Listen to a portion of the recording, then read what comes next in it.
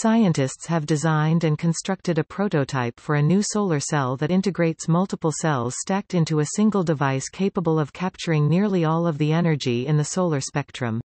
The new design converts direct sunlight to electricity with 44.5% efficiency, giving it the potential to become the most efficient solar cell in the world.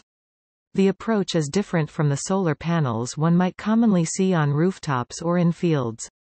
The new device uses concentrator photovoltaic (CPV) panels that employ lenses to concentrate sunlight onto tiny, micro-scale solar cells. Because of their small size, less than 1 mm², solar cells utilizing more sophisticated materials can be developed cost-effectively. The stacked cell acts almost like a sieve for sunlight, with the specialized materials in each layer absorbing the energy of a specific set of wavelengths. By the time the light is funneled through the stack, just under half of the available energy has been converted into electricity. By comparison, the most common solar cell today converts only a quarter of the available energy into electricity.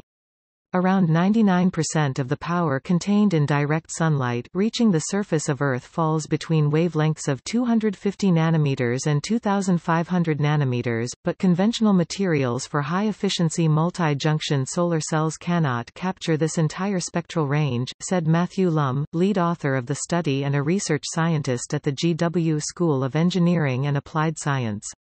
Our new device is able to unlock the energy stored in the long-wavelength photons, which are lost in conventional solar cells, and therefore provides a pathway to realizing the ultimate multi-junction solar cell. While scientists have worked towards more efficient solar cells for years, this approach has two novel aspects. First, it uses a family of materials based on gallium antimonide, gallium-3 antimonide substrates, which are usually found in applications for infrared lasers and photodetectors. The novel GaSb-based solar cells are assembled into a stacked structure along with high-efficiency solar cells grown on conventional substrates that capture shorter wavelength solar photons. In addition, the stacking procedure uses a technique known as transfer printing, which enables three-dimensional assembly of these tiny devices with a high degree of precision.